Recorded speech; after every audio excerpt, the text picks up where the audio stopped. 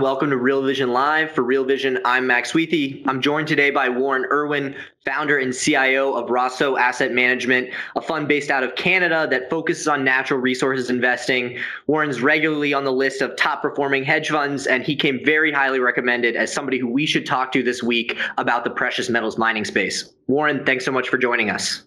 Oh, thanks for having me, Max.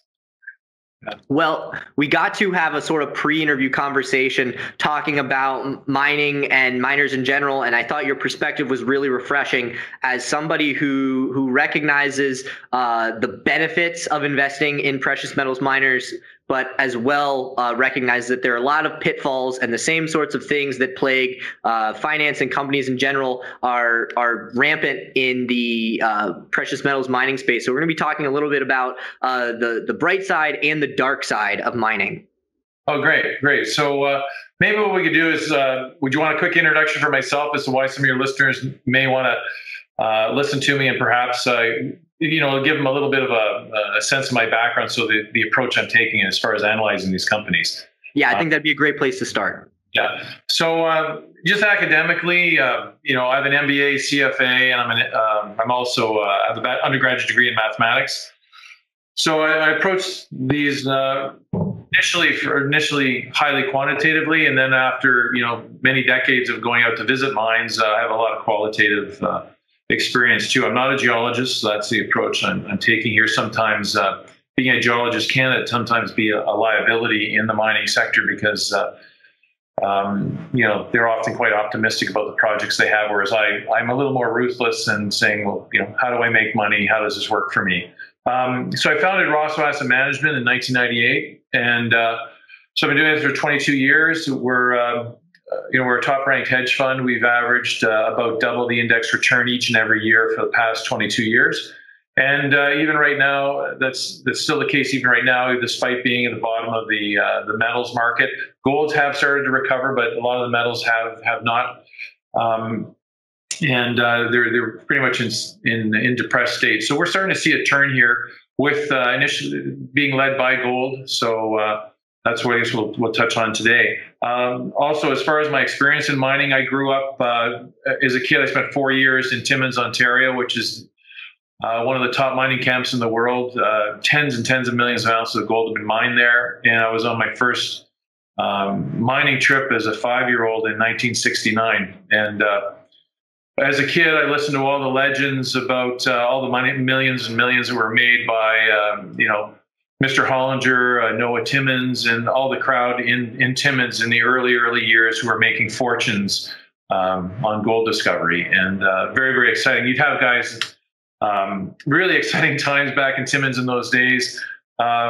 When the discoveries were made in the early 1900s, like Benny Hollinger, he was a dentist, and he went out and a lot of these prospectors would be part-timers. They'd go out there and they'd find these massive rocks with lots of gold in them, and they'd be flipping their claims, making money, doing all sorts of wheeling and dealing, and fortunes were made and lost in Timmins. It was a very fascinating place to grow up for 4 years as a kid. Yeah, so I think that is also something we're going to touch on, is the way that the excitement around the space can pull people in, and not everybody who it pulls in is always the type of person you're going to want to be doing business with. But it really is in these sorts of times when the sector is turning and bullish narratives are starting to take place that you actually kind of paradoxically want to be more cautious. Sorry for interrupting your video, but I have an important message to share. At Real Vision, we pride ourselves on providing the very best in-depth expert analysis available to help you understand the complex world of finance, business, and the global economy. So if you like what you see on Real Vision's YouTube channel, that is just the tip of an iceberg. You should come over to realvision.com and see how we are not leaving any stone unturned, from publishing more in-depth videos, live discussions, written reports, and our latest feature, The Exchange, where you get a chance to engage with experts and fellow subscribers and learn from everyone's experience. It is an experience which you live and you learn from. So if you go to the link in the description or go to realvision.com, it costs you just $1. I don't think you can afford to be without it.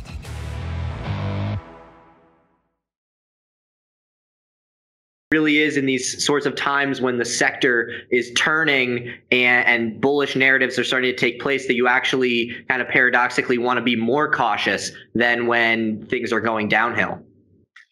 Yeah, we're starting to get a little bit of froth just starting to build. I've been involved in a number of cycles. Some of them have been extraordinarily frothy with crazy, crazy things happening. And for instance, the one in the 1990s I was involved in, and I made a pile of money. Every single junior with with a lying CEO and a property and a listing had 100 million market cap, which is, it's a pretty big number 20 years ago, or over 20 years ago. So it got really, really frothy back then. Those were in the days of a number of your listeners may have heard of Bre-X, and Bre-X was one of the biggest mining scams. It got to a market cap of $5.6 billion, and it ended up being a complete and total fraud, and of course went to zero. So that was one in which I was trading, and I made many millions of dollars trading it. And part of the reason was I managed to find it was a scam before it blew up.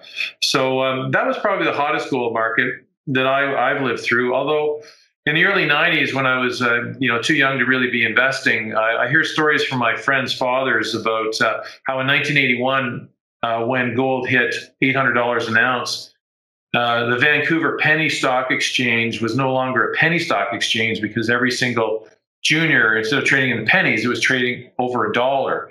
So that was a pretty frothy time too, where you had gold go from a few hundred bucks to 800, and of course it collapsed back to the 200-300 range in the 90s again, and now it's testing, creating new highs here at these levels around the $2,000 level. So it's been a interesting run in the gold market for sure over my career. Well, I think we should start to focus more on the current market, a little bit on your view on precious metals in general. We can get into the mining space, and then we can start to talk about some of the things from a fundamental perspective that you like to see from a junior miner, and then we can close on the things that you kind of want to keep at arm's reach. Okay, well, where I am right now, I'm not a raw gold market bull like a lot of people are, and as many people are aware, the thesis is the U.S. government's printing money like crazy, and hence, gold is one of the few places, or it is a good place to put your money to shield yourself from that. And in the gold mining sector, where I focus is in the junior mining sector. So I stay away from the Barracks and Newmonts and things like that. And so I have a slightly different view than some people that are stepping into that area of the market. We heard over the weekend you had Berkshire Hathaway stepped in and bought some Barrick, and you're hearing various other players like Bridgewater stepping in and increasing their exposure to gold. So some of the big guys are coming in. Now, I've been through a few of these cycles, and I'll talk to them as they relate to the junior golds. And the junior golds is where you really get the massive juice. This is where fortunes are made in a good gold market with the juniors. The concern I have right now is typically gold is purchased by central banks, and Indians from India are big consumers of gold. My concern at this stage of the cycle is it runs pretty hard, pretty fast, and the typical buyers, especially under this COVID in this COVID market, they're very value conscious. So I think a lot of them have stepped away and are not buying the gold that they used to, and they're very value conscious, so they like to buy on pullback. So you've lost a significant amount of your buyers. Also, I'm seeing instances where central banks have stopped their buying or curtailed their buying because of the high price of gold. And there's other instances where people are in financial hardship right now who currently have sitting on gold bullion are turning it into gold traders for cash. So that's the negative part of this, the funds flow into the gold sector. But then how can they compete when you've got some of the massive U.S. hedge funds stepping into the gold market to buy gold? So that's the dynamic near as I can tell right now. There's massive amounts of money going into gold. And unfortunately, the traditional buyers are stepping away. So when the flow of money stops coming from these big hedge funds, the game will be over. So you have to be very cognizant of that, because when it turns, it can be quite violent and it won't be pretty. Now, specifically related to trading the gold market as it relates to juniors, this is the interesting thing, and nobody ever points this out, and that's why I'm about to do it. the reason people buy gold, and I have pretty significant gold bullion holdings. The reason people buy gold is because you can't print it. It takes a lot of effort to find it, mine it, refine it, and so it's not as easy to print as U.S. dollars are. So that changes a little bit when you look at the junior gold sector, because if there's one group that is at least as good with the printing presses as the Federal Reserve, it's the junior gold miners. And you're seeing it right now. I'm getting my phone's ringing off the hook with junior gold miners raising money, and they're issuing tons and tons of junior gold paper. So in the last cycle, I personally believe the last gold cycle, which took place in the early 2000s, and they hit, I think the high was around the $1,900 level. That was the junior miners did not perform quite as well as I had hoped, in part because there were so many small investment dealers bringing so many juniors to market, flooding the market with junior gold paper. So it was very, very difficult for these stocks to run, because they just kept, the printing presses of these junior gold shares were just going like crazy. So that was a bit of a problem, and as a result, they didn't appreciate as much as they could. So those are some of the things you need to worry about in the junior gold market, not necessarily with the majors when you're investing in a Newmont or a Barrick, that type of thing. Why do they issue equity instead of taking on debt? Well, as you know, these juniors, usually what they generally have is they have a management team, they have a property, and they have some explorers, like as in geologists who go out there. So they're generally junior exploration. So they're exploring for gold. So they're not in production, not generating cash flow. So these are the ones. Now, at this point, I guess your listeners are wondering, well, why would you ever be dumb enough to invest in junior golds? And over the past 22 years, we've made about half our profits investing in gold juniors, and we've made some significant amount of money in them. For instance, I remember one gold company. It set the record for the amount of money we've made in a name. We made 37 times our money on the name, and those are pretty significant numbers. And when I remember, like in investing, if you make 37 times your money, you really don't need to start with a lot of money to begin with to make an absolute fortune. So over the years, some of the names we've been involved in have been like Irwin. We owned about 5 or 6% of Irwin. We sold that to Kinross, probably about 10 years ago, or a little over 10 years ago, for about $1.3 billion.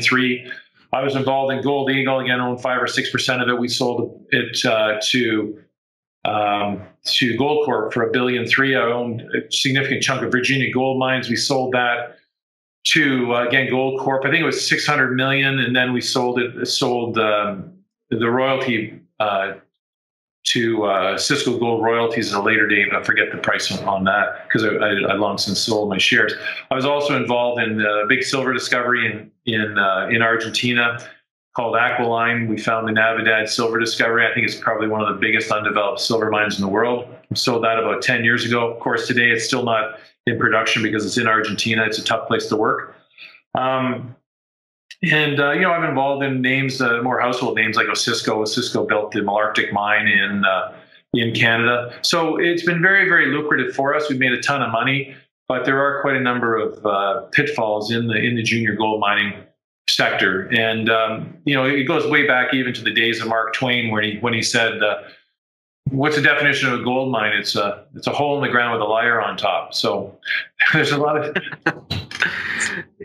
of shenanigans in the sector, so you need to be very, very careful. But the amount of the rewards you can make can be fabulous. So that's why it's high risk, high reward, and that's why people like the sector. And for retail investors who love a bit of adrenaline and some gambling, it's a fascinating and interesting market that they could make a bunch of money in if they're careful with their money and who they back.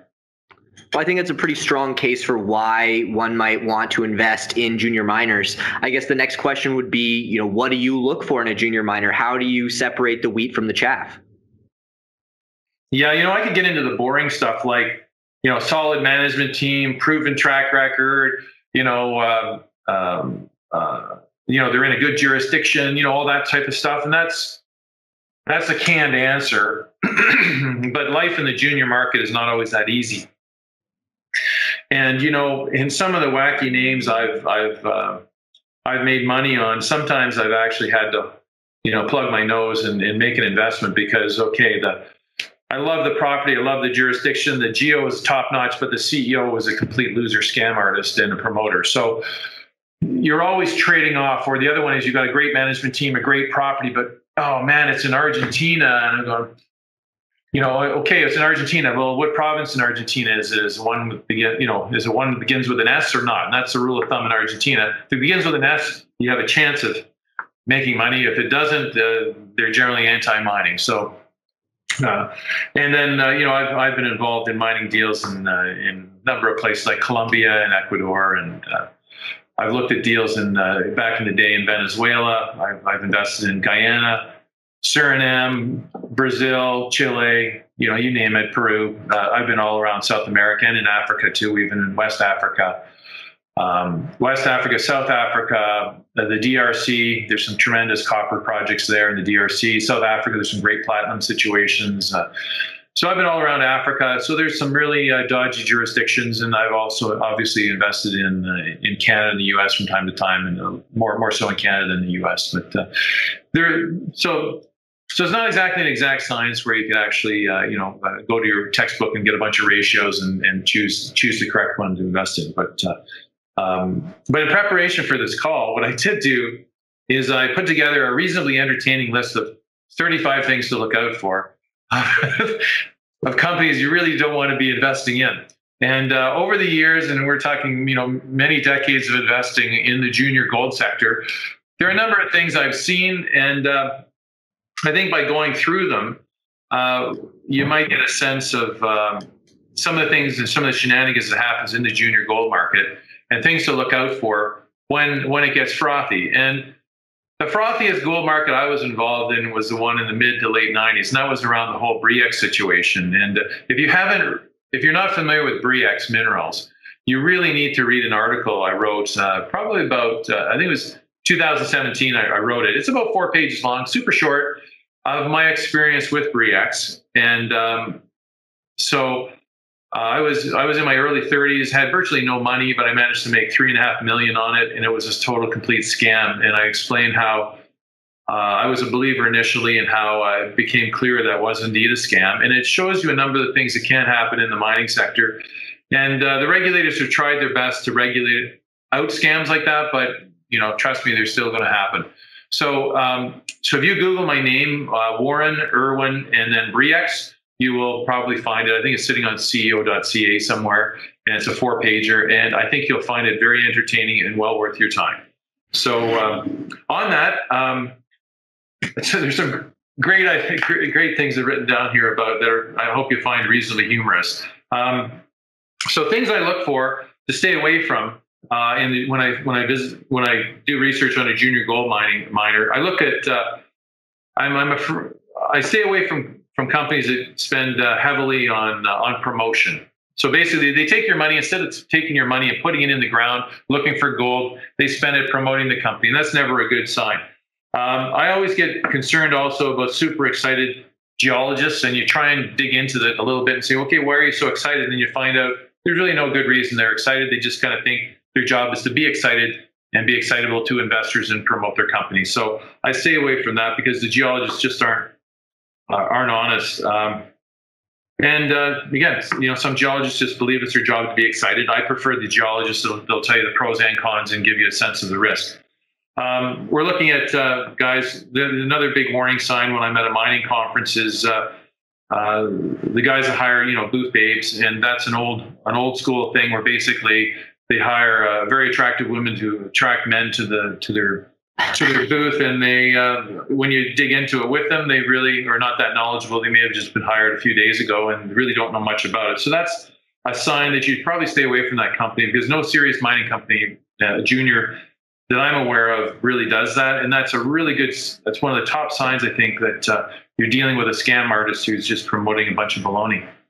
I've seen instances here where the CEO has had I remember looking at the CFO compensation of one junior miner, and it was $800,000, which is a big number for a small junior that doesn't have a lot of money.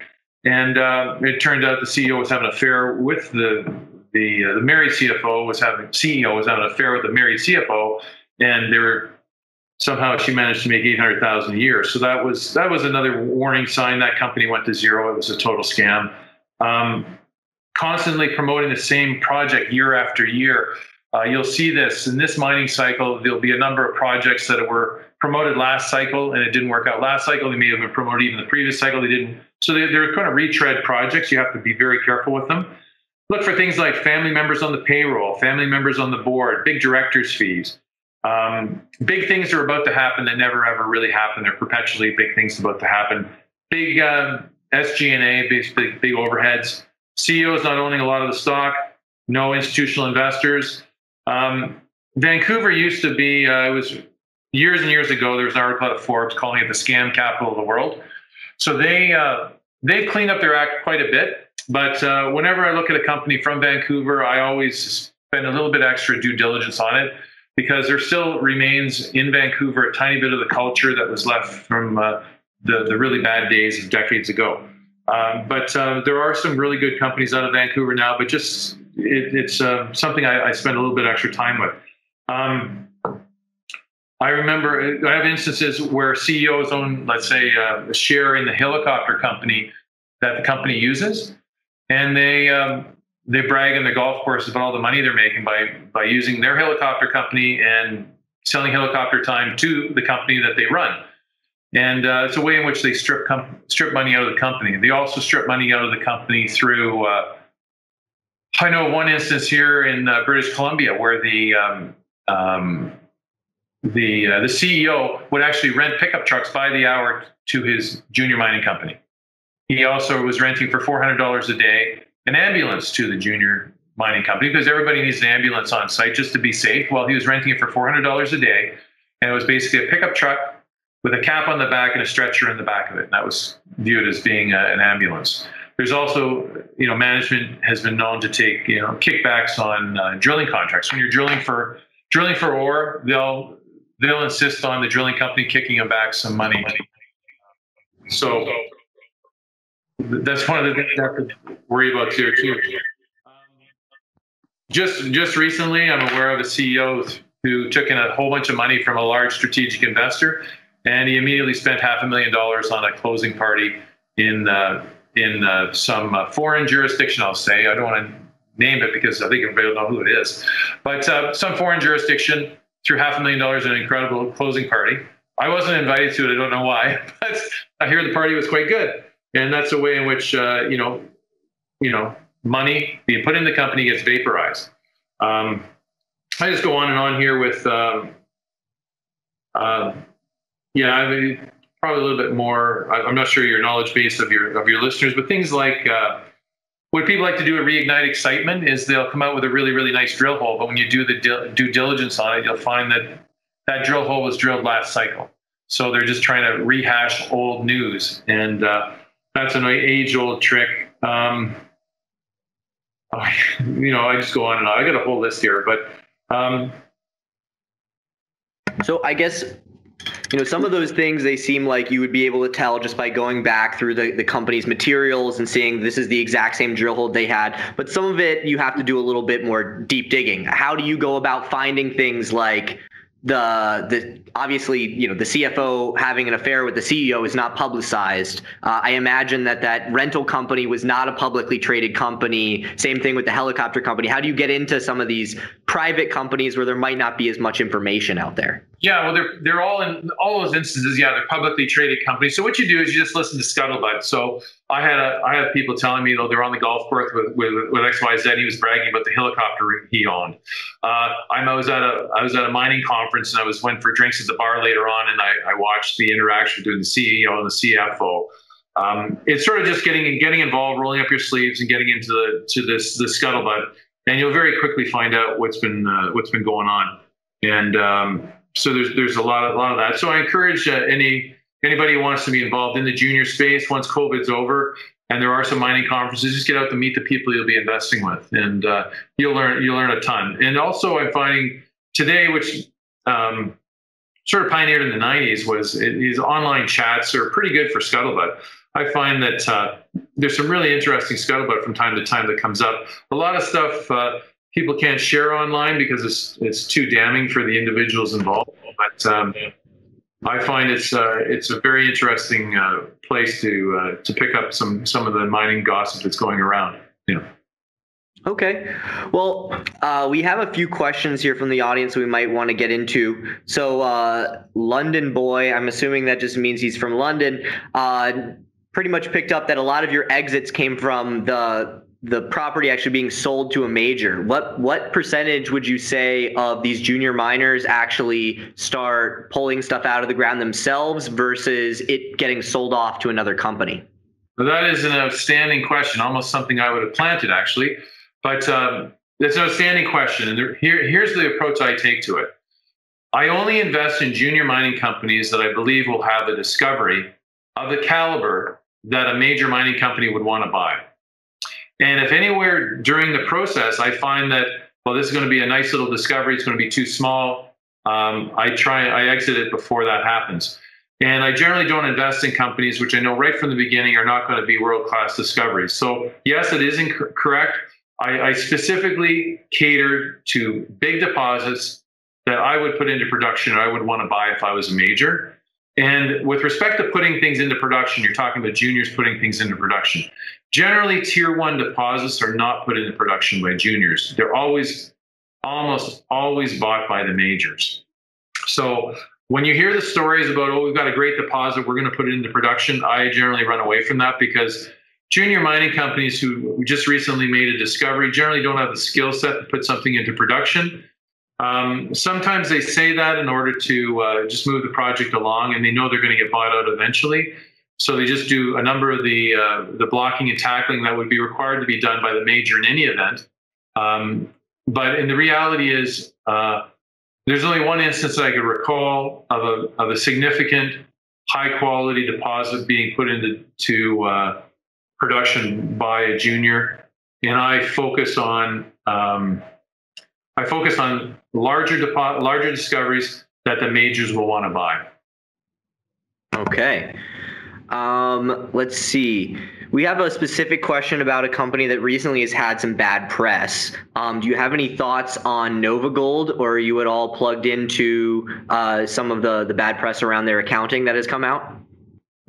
No, I'm not involved in Nova Gold. It's been something I've watched the last 15, 20 years, but I have not been following it that closely. No. Okay.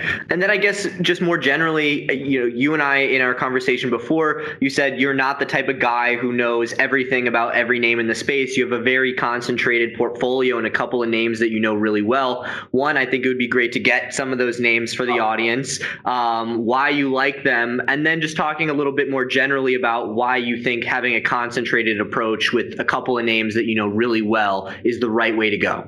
Yeah. So over the past 22 years, part of the reason we've been successful is we focused on less than 20 names, usually 15 to 20, and then even within that, we usually have a core holdings somewhere around 5 to 10 names. So when investing with juniors, sometimes you need to just seed them reasonably early. You've got a good team, a good project, and you seed them and you watch what they do with that money. And then over time, it's kind of like you're a farmer. You plant the seeds, and then as you watch the companies grow, there's a couple you'll weed out, and then by the time they get a little bit more mature, you'll have higher quality names. So there is a planting and weeding process that I go through. Not unlike a farmer. Farming, you've got to basically start in the earlier stages and work through with management team, and then along the ways you'll call some of them as they don't deliver up to expectations, or they start doing things that you're not in agreement with. So that's kind of the approach I take there. Now, with respect to giving a few names, I generally don't like giving specific names, and here's the reason why. I remember I gave a friend of mine was bugging me years ago, and this is probably 20 years ago. He was asking me for some names. This is a dear friend of mine. So he goes, Warren, give me some names. You're really good at this, picking gold juniors. And I said, well, I'll give you 2 names. And of course, one went to 0 and one went up about 20 times. I think it was 20. Yeah, about 20 times the other one went up.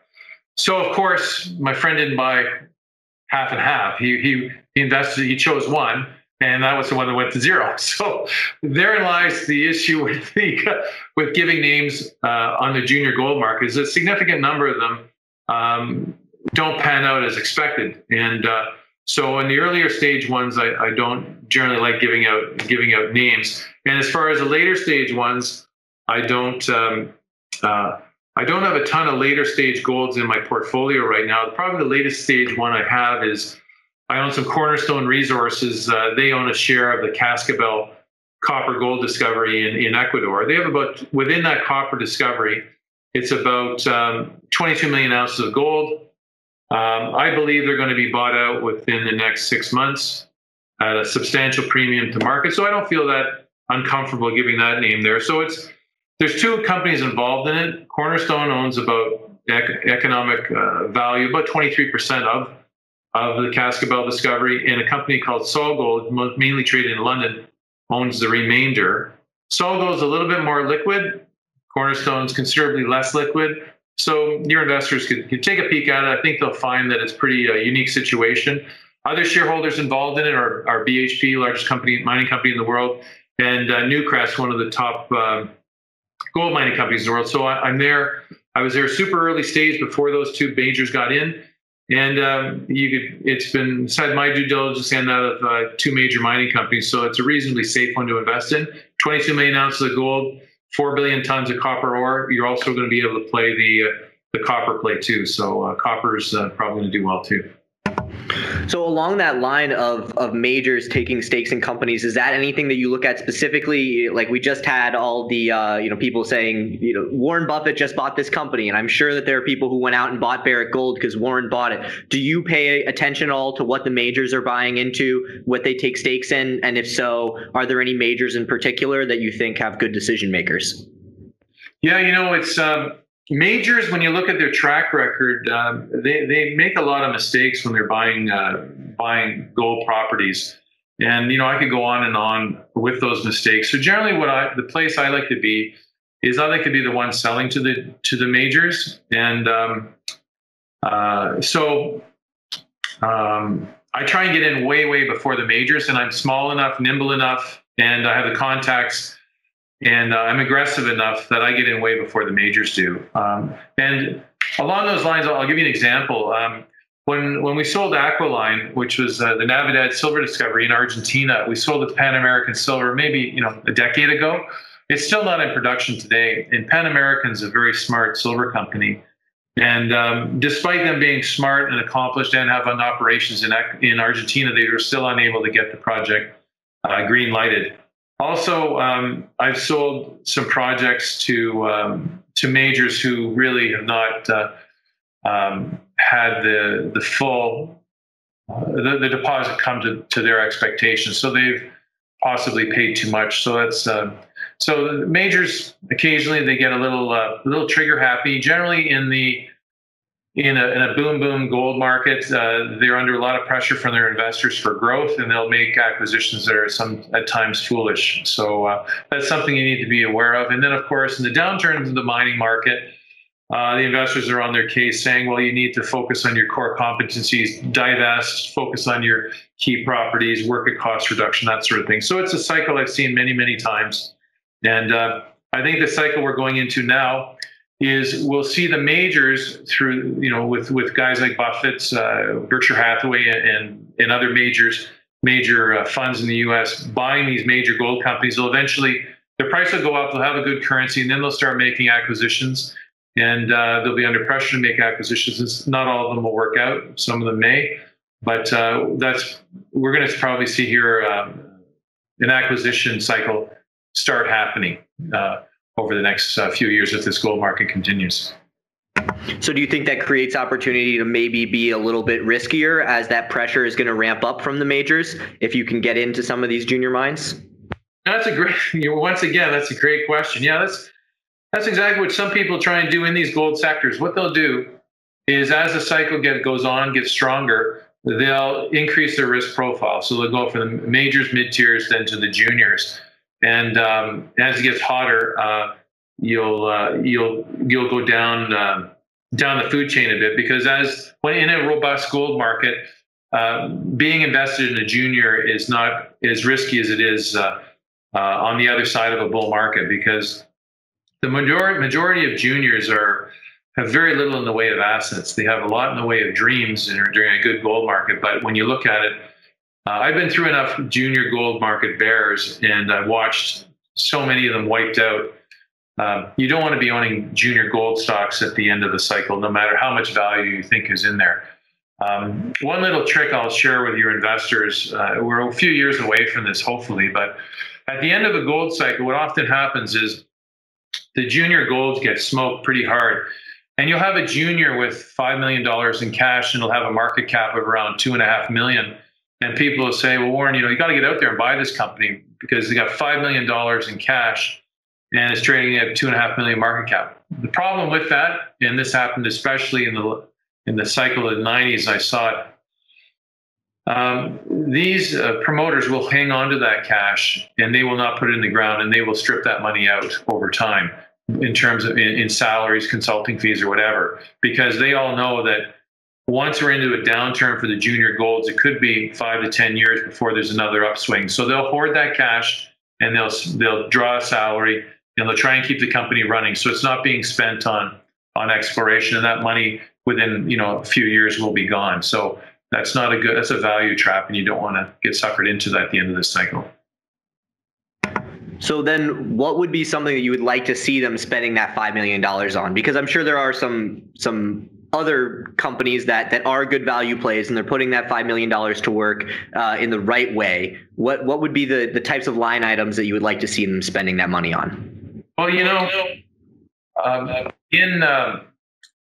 that specific example was in a negative gold market. So we're just actually coming out of that, and we're moving into a good gold market. So that's, but in a bad gold market, any junior with cash should, cut salaries to the bare bone, cut all expenses to next to nothing, hoard that cash as best they can, and then keep an eye out for other juniors who actually have very, very good properties, and pick those off at the near or close to the bottom of the market for next to nothing. And there's a number of instances of this. For instance, Cisco Mining, they'll tell anybody that the Canadian Malartic mine, which sold for billions upon billions of dollars, they acquired that in the downturn for $70,000.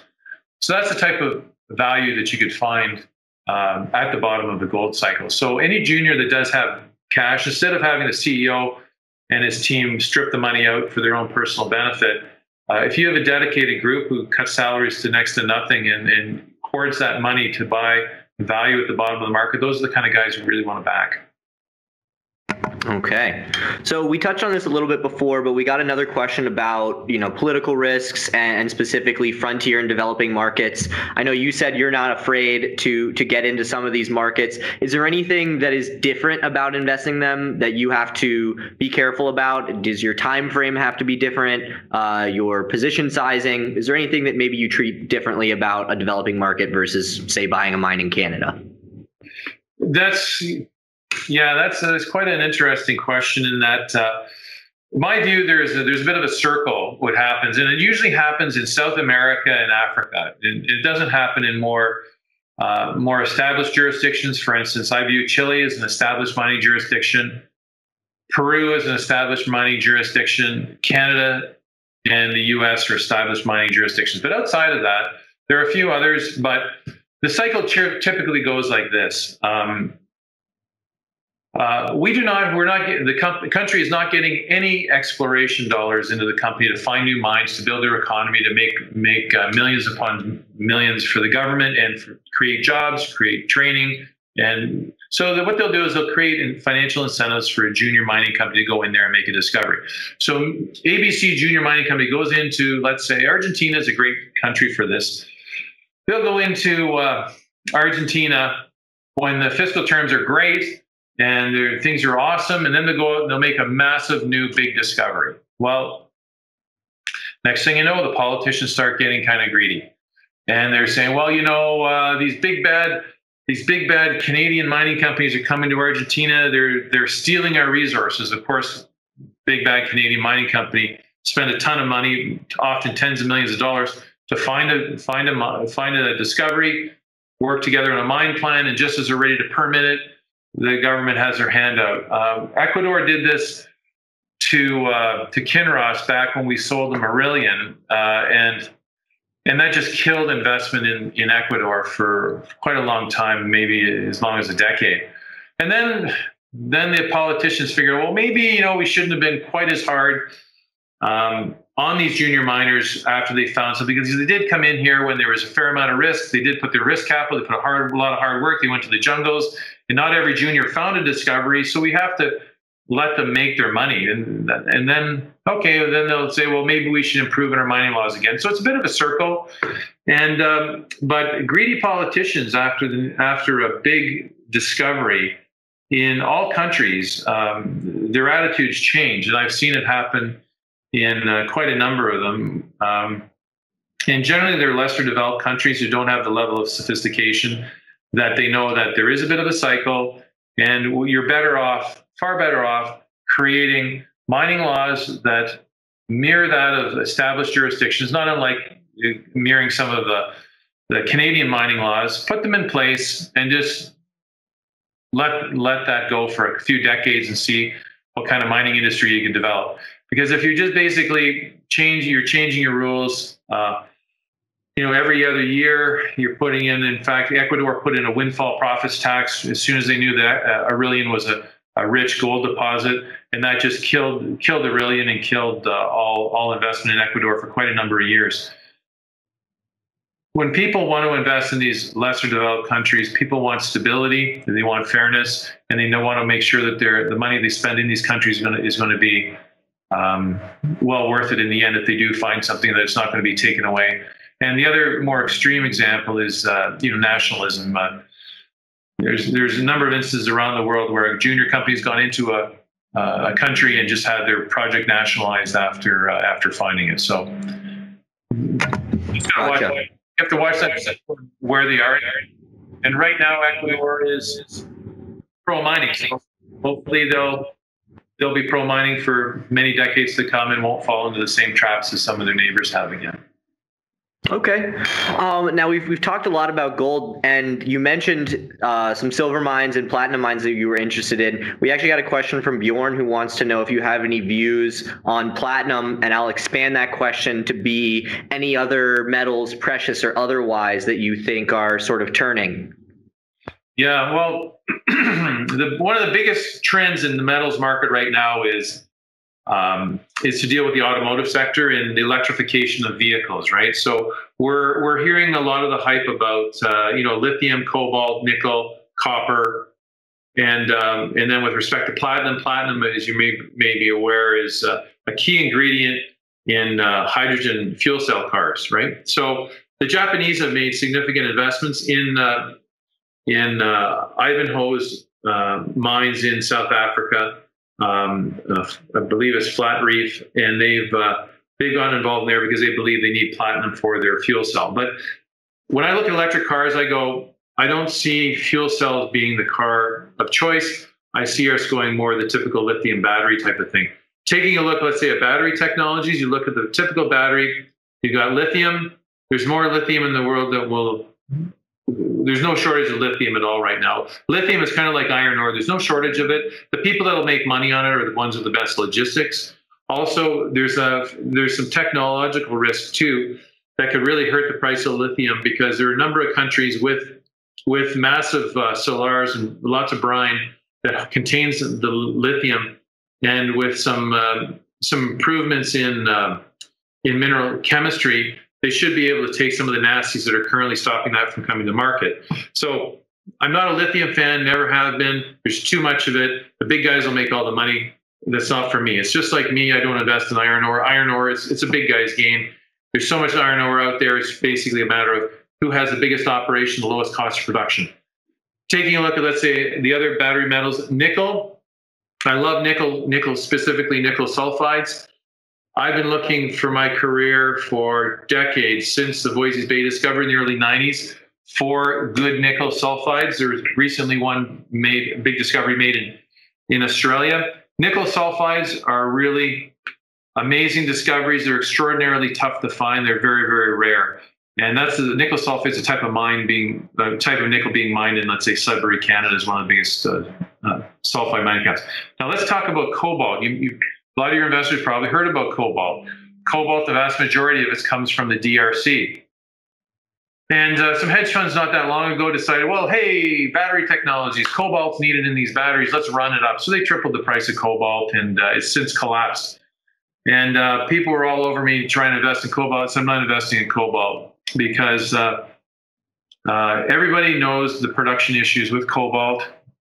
The DRC, I'm quite familiar with. I've been there. I know a number of people doing business there. It's not a place that the world is going to rely on for the majority of their cobalt to fuel the electric car revolution. So in the laboratories around the world today, designing new batteries, I assure you, everyone in the world is trying to engineer out cobalt. So cobalt could have its little run right now, where people are still using cobalt, but everybody will try and replace that metal. And they will try and replace all these really difficult metals. They're difficult to find with the easiest to find metals. And if that means the battery is a tiny bit less efficient, so be it. So I'm not specifically investing in anything directly related to the batteries for that reason. Technology is going to change, and they're going to switch from these fancy metals like cobalt to anything else to substitute it, so that we're not having to rely on the DRC for it. Now, taking a look at the electrical revolution, the biggest no-brainer I see out there is copper. There is not really a replacement for copper. Copper is needed. We will need infrastructure that will require copper to charge vehicles. We will need all the extra pounds that are required in a car to electric car. They need more pounds of copper than an internal combustion engine.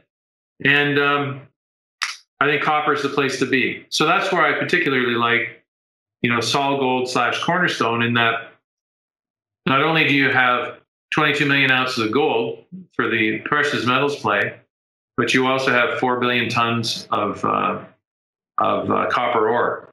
And it's one of the top 5 undeveloped copper deposits in the world. So I think going forward, some interesting areas to play where you're not taking a risk on the technology and where people are headed, whether it's fuel cell, whether it's electric, or whether it's cobalt used in the batteries or not. Stick with copper.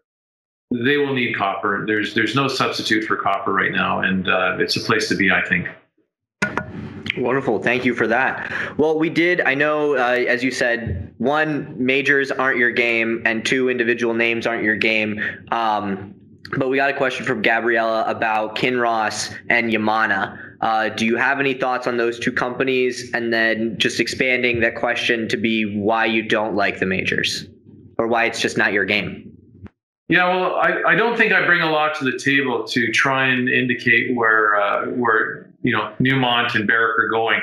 If you take a look at their the relationship of the price of Barrick and Newmont, some of the majors, to the price of gold, the correlation is much higher than it is with a junior. I have made a ton of money with a junior gold who's made a discovery in a lousy gold market. So I'm not beholden to, are the US speculators going to run the price of gold up? So I find that there's considerably more, I guess in the hedge fund world, we call it alpha, in the junior gold market. That's where having a high level of expertise in it is very helpful, because we're finding a lot of these discoveries were made when gold wasn't on a bit of a tear. And gold doesn't need to be in a tear. If you find 10 million ounces of gold, it's going to be worth a lot of money, whether gold's 1,500 or 2,000. And whereas with Barrick and Newmont, moving from 1,500 to 2,000 makes a massive difference, because the majority of that gap will head to their bottom line. So it's, again, so I hope that's a little clearer. No, that's good. Also, we have a question about royalty companies versus miners. What do you think about royalty companies? Well, there's definitely been the flavor of the day for a lot of people, and they've done very, very well. People have made a lot of money on names like, the big stalwart out there is Franco-Nevada. And they'll go out and it's one way to play it. And the good thing about it is they have their operational risk spread amongst a whole bunch of different companies. They're not operators. They have very, very high margins. They take the cream right off the top, so it really doesn't matter a lot on the operational front, so long as the mine is actually in production. The other big benefit of them is that they, if they have a royalty on a property and they put it into production, as that property grows with more additional exploration dollars, which somebody else is spending, they still get the same percentage of that additional amount of gold being found. So they're not a bad way at all to invest in the gold sector. And but for me personally, they're not that exciting for me, and I love getting involved in the junior space where you could look for the big wins. And Canada is rife with the discoveries of massive gold discoveries. For instance, Hemlo, fortunes were made with Hemlo. Fortunes were made with a lot of these gold discoveries. And I'll tell you, there's nothing more exciting to be involved with a junior gold miner that's made a big discovery. Fortunes are made, and I've watched friends made many tens of millions of dollars on a discovery, and there's nothing like it, and that's why I focus on that sector. Okay. Well, I think it would be a good time to sort of give viewers a look at what they can expect, probably not in the near term, but when the music stops and when it's time to get out, what are the things that you look for to signify the end of the cycle, when it's maybe time to take some risk off? Yeah. When you're the best rule of thumb I find anytime in any cycle is when you're feeling you're pretty smart and you just made a ton of money. You go, man, I'm really smart. Boy, this game is easy. This is the most amazing thing to invest in the whole world. And at that point, you should start gradually taking your money off. And remember, too, when you're taking your profits, you don't need to take it off all at once. You could gradually say, well, okay, I've made a lot of money. These valuations are way higher than I ever expected. Maybe I'll take a quarter off now and maybe another quarter off in a few more months. But trust me, on the mining in the gold sector downturn, you do not want to own a single junior gold mining stock because they will get absolutely crushed. But in an upswing, on the junior miners are extraordinarily fun to play. They can be very, very lucrative. But remember, when it's over, it's not Warren Buffett. It's not value. It's not Benjamin Graham value. It doesn't matter. These stocks are going to be coming out at you, and there will be so many junior golds for sale. You wouldn't believe it. Get out of them as soon as you see that the cycle starting to turn over. Don't be trying to buy value. You'll be it's like catching a falling knife. You will not. It will be a few more years, and then when the junior gold market is just bottomed right out, everything's been completely crushed. That's when you should possibly start looking at getting back into them. But be careful. The downside on the junior gold market is ferocious. But on the upside, there could be nothing more fun to play in a good gold market than the junior gold markets for the more aggressive speculator. Well, Warren, thank you so much for taking the time today. It was a lot of fun. It was a really unique view on the gold market from somebody with years of experience. Thank you so much to everybody for watching, and again for you for joining us. You're very welcome. Really, really nice chatting with you, Max. And to anybody who decides to try the junior gold market, all the best and good luck with it. All right. Thank you. Cheers. Thank you. Thank you for watching this interview. This is just a taste of what we do at Real Vision. To learn more about the complex world of finance, business, and the global economy, click on the membership link in the description. Give us 7 days to change your life. This will be the best dollar you ever invest.